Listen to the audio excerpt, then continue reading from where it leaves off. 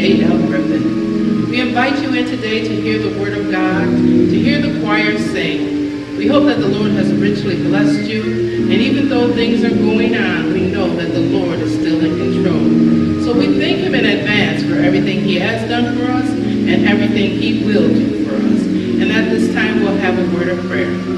Lord, we thank you for gathering us here. We thank you for all that you have done for us, great and small. When times are turned upside down, Lord, we know that you are our anchor. Lord, they said the billows may roll and the breakers may dash, but I shall not fail because you hold us fast. Lord, just watch over us and guide us. Bring peace to the land, Lord. Watch over those that are hurting in their hearts, Lord. Lord, give them joy in the midst of all this sorrow. Just watch over us and guide us and keep us and bind us up with cords of love. And we'll be careful to give your name the praise, the honor, and the glory that is due unto you. And all these blessings we ask in Jesus' name. Thank God.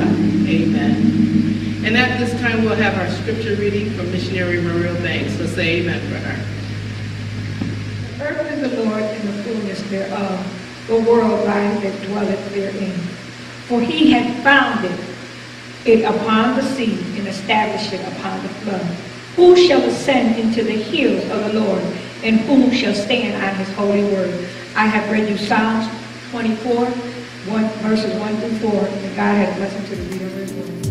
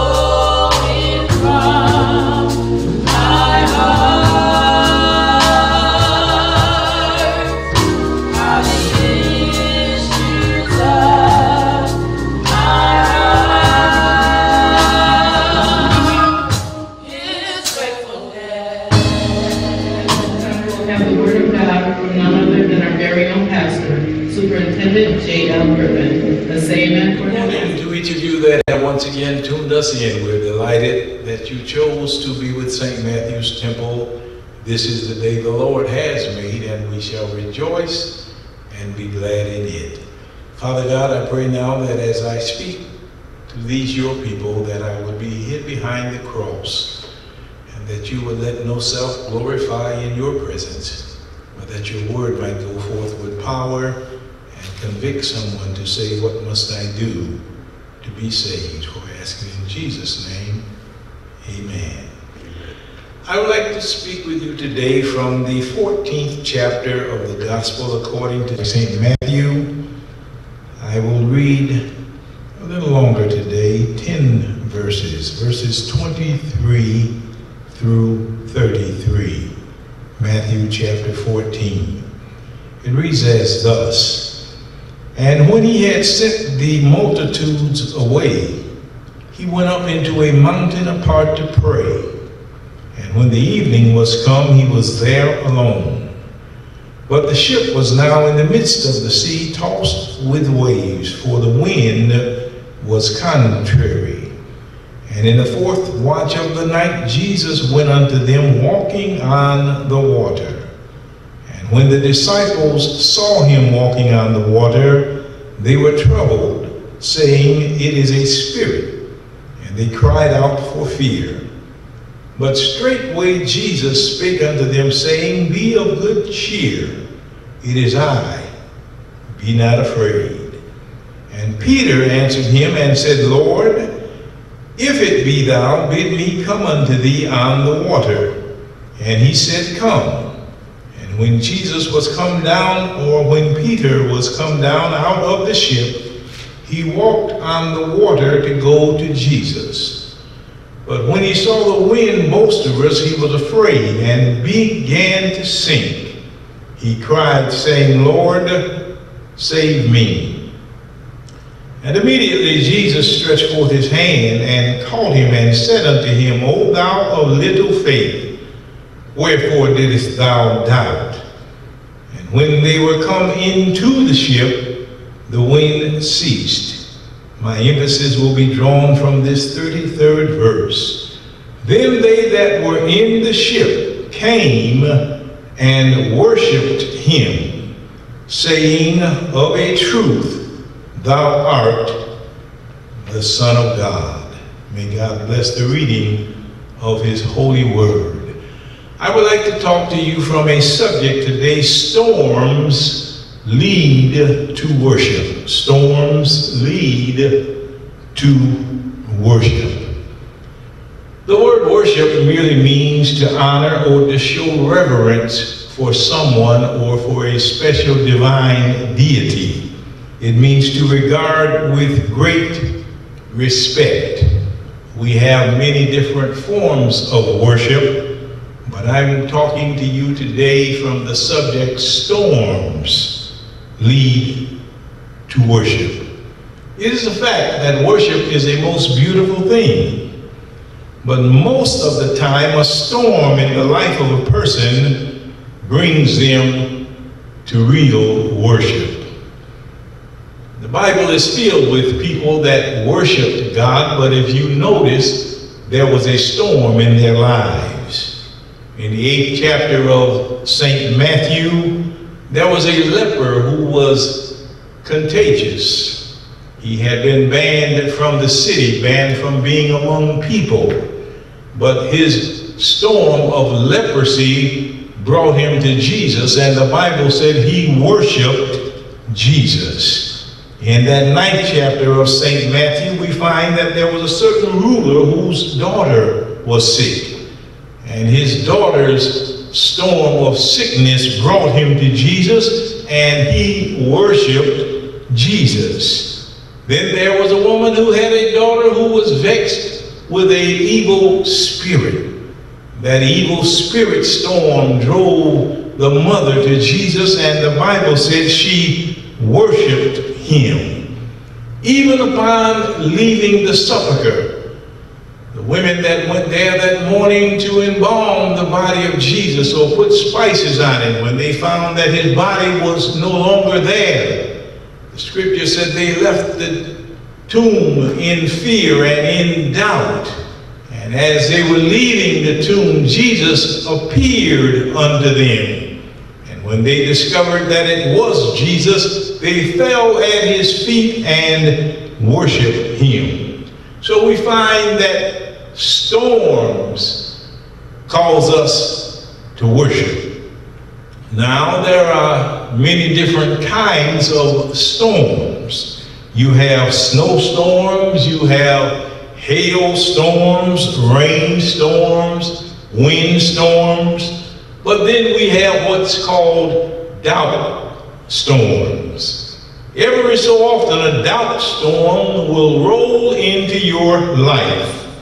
And when it does, it brings with it a litany of questions and gale storms of fear. Sometimes the storms will come even after we listen to what we call the evening news. I listen to the news and I sometimes wonder, after I listen to it, why did I even bother to watch the news? Some nights it's just really too much. From the steps of the White House to the Supreme Court, the news is usually gloomy, 30-minute sizes of small bites that someone has said. You look into your TV and you'll see a nice-looking lady or a handsome man with a nice suit on, a warm smile, and a nice voice. And they will give to us 30 minutes, nothing but bad news. Their job titles, the companies they work for them call them anchors. And when I begin to think about it, that's a good name for them, anchors. Because in these troubled waters of today, that's really what we need, an anchor. Storms. We hear story after story of homes that won't heal, and hearts that won't melt. More hunger than food, more needs than money, and more questions than answers. On Sunday morning, I stand before you with a 3-point outline in my hand, 30 minutes to deliver my message, and a prayer on my lips that the word of God would fall on fertile ground. I do my best to say something that will convince unbelievers that there is an unseen God who still hears and cares. Well, let me ask you that are listening, do you ever get storm doubts? I know that some of you don't. Some of you have the David spirit that defied Goliath. I used to think that you all who have that type spirit was naive, and at best that you were phony. But I don't think that anymore. I think that you're gifted. I think that you have great faith. You can see the rainbow even before the clouds part. And if that be the case, then this message today really won't help you. But there are those of us who sometimes wonder. There are those of us who sometimes wonder what others know that we don't know. We wonder, are we blind, or if those folk are blind? We wonder why some people cry out Eureka before the gold is ever found. We wonder why some people shout hallelujah even when problems are existent. We wonder why some people say land ho before the fog has lifted, and we wonder how some people believe so confidently while we are so reluctant. As a result, we are a bit uncomfortable on these padded pews of blind unfaith. Our Bible hero is Thomas, and our middle names are Caution. We have questions. We have questions like, if God is so good, then why do I feel so bad? If his message is so clear, then why am I so confused? If God is so good, then why do good people have so many gut-wrenching problems? Tough questions. Questions the disciples must have asked in the middle of their storm that night. All they could see were the black clouds that were hovering over their heads. Pessimism buried the coastline and gloom swamped their boat. What should have been a pleasant trip became a trying ride through a sea of fear. Their question: what hope do we have of surviving this stormy night? My question: where is God when my world becomes stormy? Doubt storms, turbulent days, when the enemy is too big, the task is too great, the future is too bleak, and the answers are too few. Doubt storms. Into every life, people, storms will come. And we'll find ourselves crying out, Lord, send just a little light. I must close, but nowhere in the Bible do we ever read that the disciples worshiped Jesus until after this storm came. They had been with Jesus when he turned water to wine. They had been with Jesus on numerous occasions when he worked miracles. But it took a storm in their lives for them to come to the point of worshiping Jesus. And I need you to know today what you're going through right now, the storm that you are going through. It's not going to sink you. That storm is going to lead you to worship. I thank God for the song that was put out some years ago. So I thank God for my mountains, and I thank God for my valleys. I thank him for the storms that he's brought me through. Storms, saints, will cause you to worship God.